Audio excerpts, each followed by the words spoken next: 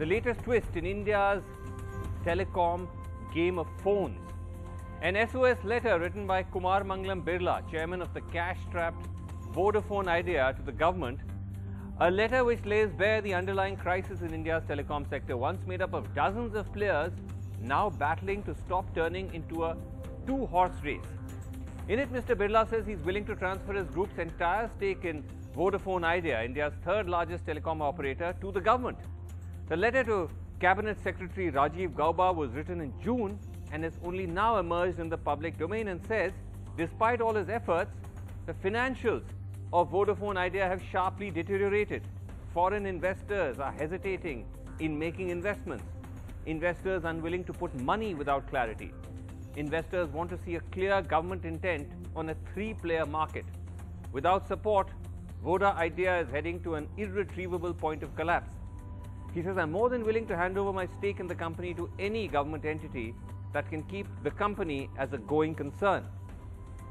What is it, according to the letter, that investors want clarity on from the government? First, clarity on what are called payouts to the government, the adjusted gross revenue or the AGR question. Also, adequate moratorium on spectrum payments and a floor price for telecom.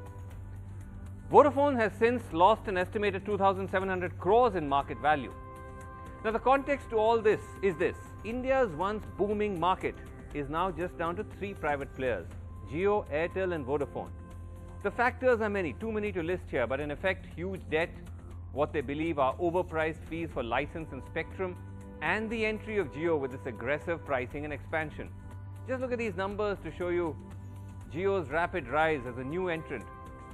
It's got currently the highest subscriber base, according to Statista figures, of 41 crore subscribers. Airtel next with 34 crores. Vodafone Idea has slipped to 28 crores. And the two state-run telecom agencies are now at fourth place with about 13 crores. A crucial tipping point came in 2019 when the government won a court battle to get telecom players to pay close to 1.7 lakh crores in overdue fees and penalties, in which Vodafone was the worst hit when it comes to these AGR or gross revenue estimates. As per the Supreme Court order, the dues, Vodafone Idea, rupees 58,000 crores, of which they've paid about 8,000 crores. Bharti Airtel, 44,000 crores. They've already paid close to 18,000 crores, almost half. The Tatas, about 17,000 crores, paid about 4,200 crores. And Jio, the least hit, with just about a 71 crore payout.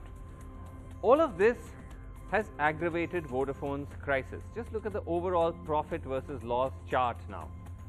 Vodafone from 2016-17, from a loss of 400 crores, is 74,000 crore loss. Bharti Airtel, from a profit of 4,200 crores, is down to a 31,000 crore loss. Jio actually is the only profitable company, which is now from minus 34 crores to 5,600 crores plus. Vodafone Idea, of course, merged in 2018, so some figures may not be comparable.